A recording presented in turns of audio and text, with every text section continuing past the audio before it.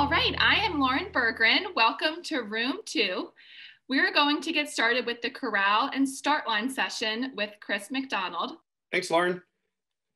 So today we're going to talk about the Corral platform, and it's a great way to organize your race for socially distanced and use start corrals for starting waves. So we're going to use corrals and waves interchangeably. And you can actually change the name of the word corral within our system. So going right in, why do we need corrals? Well, as races are returning, there's going to be limitations, whether it's size limitations or space limitations. And so having waves or time trial starts are a great way to manage the number of people that are on site at any given time. And this controls congestions and supports social distancing. A lot of times when you're going in to permit events and you have a set number of people that can be in a set place at a given time, you can kind of circumvent those numbers, whether it be 50 or 100, if your start and end places are in different spots, and you're only starting, say, 50 people at a time every 20 minutes, because then you never have a large group of people. You can also expand race dates and use the corrals to help sort out who's going to be racing when. They can also be used for virtual events that use set course paths. And so this is just a normal bib from a normal race, and you can see there's things like barcode and what wave these people are in. So like we said, it could be used for a race that has multiple courses, because you could set it up so that on the waves don't have to be wave 1 or corral 1. They could be actually, you know, this course versus that course if you're splitting up your race like in geographically instead of by time. So why use our corral management? Number one, if you're a timer, it syncs with the entire race day suite for timing and scoring, but also for you race directors out there, it also syncs with race day check-in. And this can be set to automatically assign by estimated finish time with a question when an athlete registers, which is awesome because that means you don't have to go back in and manually assign these later. Now, don't get me wrong, you still can import the corrals via CSV as needed. And there's also a reporting function that you can monitor the number of athletes in each corral as they're registering. So where do you go to set up corrals? Well, you're going to go into Race Day Tools, Corrals, and then you're going to click Set Up Corrals.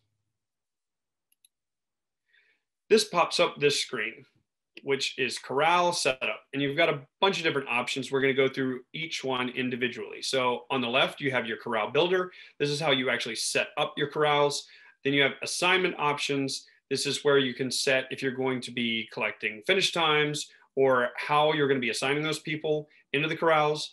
You have a reporting function, which is a great way to do a spot check of how many people are in each corral, or if you have a corral that is full. And then you have additional settings down below that are the corral settings for participants. This is similar to, think about participant data management. If you're doing things like allowing participants to transfer to other events with cutoff dates, or maybe they can change their t-shirt size up until a certain date. This allows them to change their corral up until a certain date. And then you have corral settings for bib assignment. So you can auto assign bibs off of what corral the person's assigned to. And then you can also, the display corrals on participant lists and results is where you would go to share that, what displays outwardly to the participants. So we're going to start with the Corral Builder. So before we even get into it, the very top of the Corral Builder, you have a little white box at the top. It doesn't have a green box around it, but it says use our estimation tools to help with corral size and finish times. So these time builder and size estimator are great if you already have data in the system and people are already assigned to corrals. So if you already have things set up, you can use those tools to figure out how many people will be out there. So secondarily, once you start creating corrals, you have a bunch of different options. You have a corral name or number, corral start time, a corral description, the max number of people, and then you have the applicable events or details underneath. So for this example, I've named the corral number one, a corral start time of 8 o'clock, start description is 8 a.m. start, and a max number of people of 25. And I said, you know what, we're gonna make this for the test 5K. No one can enter this corral in under 14 minutes for male or female. And the max time for this corral is 30 minutes of their estimated finish time. And for this example, only 25, so this is a 1-to-1 ratio, 25 max of people in this corral. And all of them are gonna be in the test 5K. So also, this is just a different variant of the same race. And what you can do here is we set Corral 2, and we set Corral 2 as Corral 2 - blue bib, or blue swim cap, or dog runners. And so the purpose there, and I'll show you in a second, is this information shows up on the check-in app. And so we have the corral start time, which is slightly different. Corral description is 9 a.m. start, and a max number of people at 25. So in this scenario, we set the people in both test 5K and test 10K could be in this corral. So they would both be in corral number 2, which we called blue bib. And they have different times, but they're somewhat similar. But as you can see, the max number of participants for the entire corral is 25, but the max number of participants from the 5K is 10, and the 10K is 20. So the first 25 people of this grouping are going to be who fill up this corral. So again, the benefits of the corral name, this allows for volunteers to confirm the corral. Now for the test 5K, maybe it's no big deal. They're in corral 1. Maybe they get a special sticker or something like that on their bib, or they get a special bib color. But for triathlons, you can use this to clearly define what color cap should be distributed. So again, we just set this to, it's still the same race, test 5K, but I changed the corral name to Corral 2 and blue cap. With the check-in app, you can also show a bunch of different other things, but I found that it really helps volunteers not to have to look on a secondary sheet of paper that says if they're 45 or 50 years old, then they get this bib color or this swim cap color. If you can integrate that in and show it on the check-in app. So now we're going to move on to the assignment options. So assignment options, you have the ability to ask an estimated finish time question. So if you hover over this, it'll give you a description of what we're talking about. But once you click on, it brings up this type of information.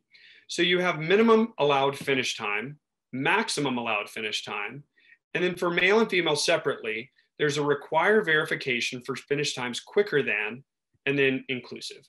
So what that means, and I have an example right after it, is that if somebody tries to register and they put their time down, their estimated finish time down faster than 30 minutes and 0 seconds, they're going to have to verify it. And so above that, it's going to have time verification info added. So this, you could say, please provide your URL to verify your results. And then you can put information under that helps them understand what you're looking for. And so what do those settings do? If we look at this, this is part of the registration right here. And you can see these on the top right, you can see the settings that we put into the event. So if Fred Flintstone, when registering, he puts his shirt as medium and he puts his time, his estimated finish time is 30 minutes and 1 second, nothing populates underneath. As you can see, the required verification is 30 minutes and 0 seconds. However, if he puts in 29 minutes and 0 seconds, and you can also click the compute from pace and it'll give you, it'll compute out what pace you would finish the event in. But if it's under that 30 minutes, an information box pops up that says time verification info added. That is the information right there that we put in. And a box populates that allows them to type in a URL or something like that within that within the box. So then you also have the ability to put information at the bottom. So you can say help text you can add in here, and just below help text you can add in here. So again, very easy to add in the information and have them answer a question based on a faster than usual time. This could be used for your elite waves or any special division that causes people to be a little bit faster.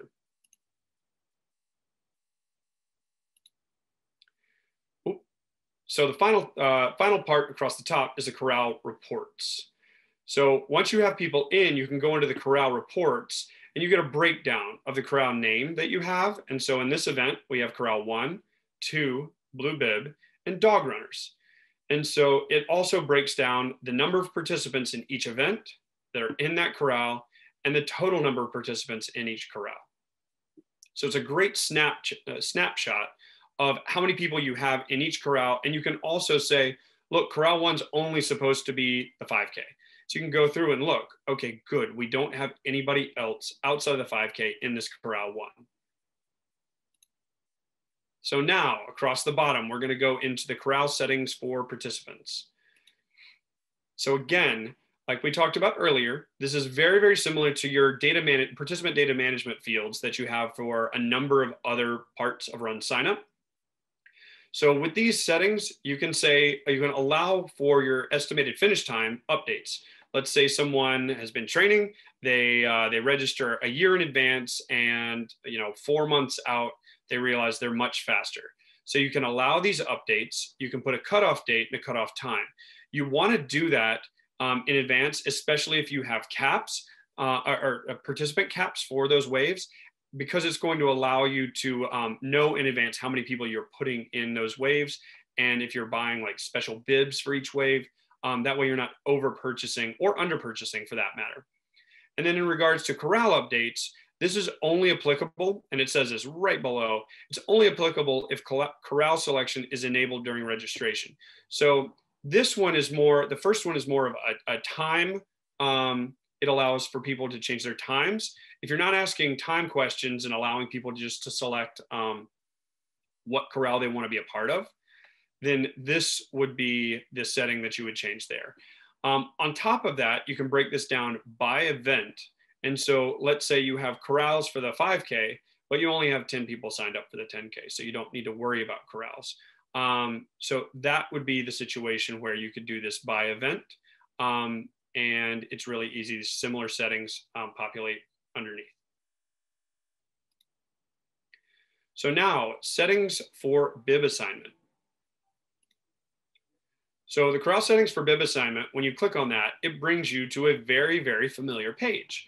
And that is bib and chip numbers. So for any of you that are timers out there, you've likely seen this side. A lot of you race directors might have as well. So when the only field that populates the corral side is the assigned bib numbers at time of registration. And when you click this and turn on auto bib assignment, what it does is if you didn't have corrals on, it would stop right here at this green line. But since we do have corrals on, you have a breakdown where you can set a start and end range, 2 separate ranges for each corral setting.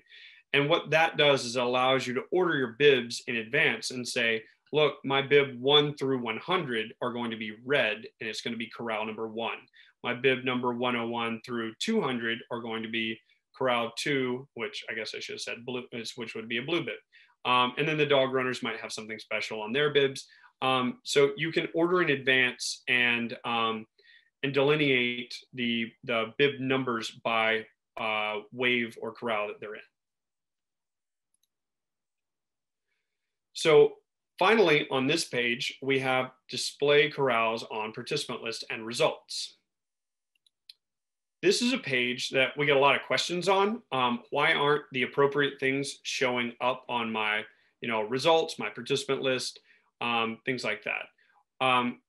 If you search for participant display settings and things are missing, like say on your results, it might be because some of these have been turned off. So if you want your corrals to be able to be displayed, you do need to turn these on. And if you turn it on to the public, then it's going to auto turn on for your participants and your corporate teams and captains. So just keep that in mind. This is the same place where you can go to turn off other things. Like if you don't want age and gender to display, you can turn that off. So again, this is the same field. It's not a special page. It's under the participant display settings. And this only is for outwardly sharing. You as the race director will still be able to see everything on the back end. So where on RunSignup can I manually assign corrals? So under race day tools, corrals, and assign corrals. So this would be used if you're not planning on doing any kind of auto assignment. So what you can do here is you have two different options. You can set a group and assign those by registration date or and have a default corral that it goes to. And you can also override your corrals or reassign people that have already selected corrals. So you would just click on the ones you want, assign it, and set which default corral they're going into. Secondarily, you can go in and you can assign corrals via CSV. Now, I will say that for triathlons, this might be the preferred method, as you can set this up and you can download all the participants. You will need to re-import the information back in with their reg ID and the corral name. So that's how it maps the athlete to the appropriate corral. And just keep in mind, if you change those corral names, you'll need to make sure those corral names match exactly. Otherwise, it's not going to map appropriately. So with that being said, great, we didn't go over. And are there any questions that we need to discuss?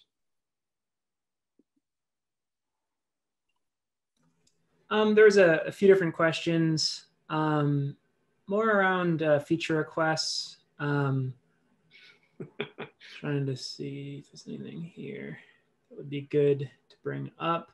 Oh, a few pieces of discussion around the start time field and how it works.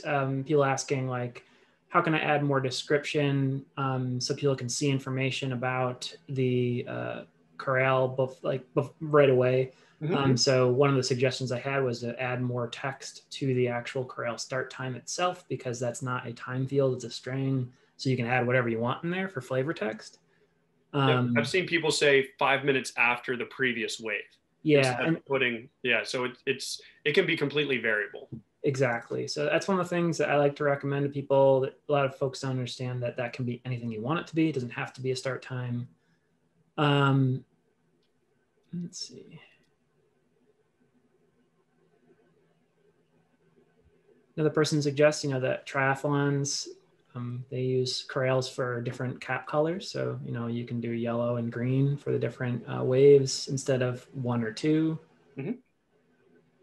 And again, it's for the triathlon side, I think it's very, very helpful to, even if you're manually assigning within your scoring platform or something like that, to import that information back in, because the check-in app is a super powerful tool.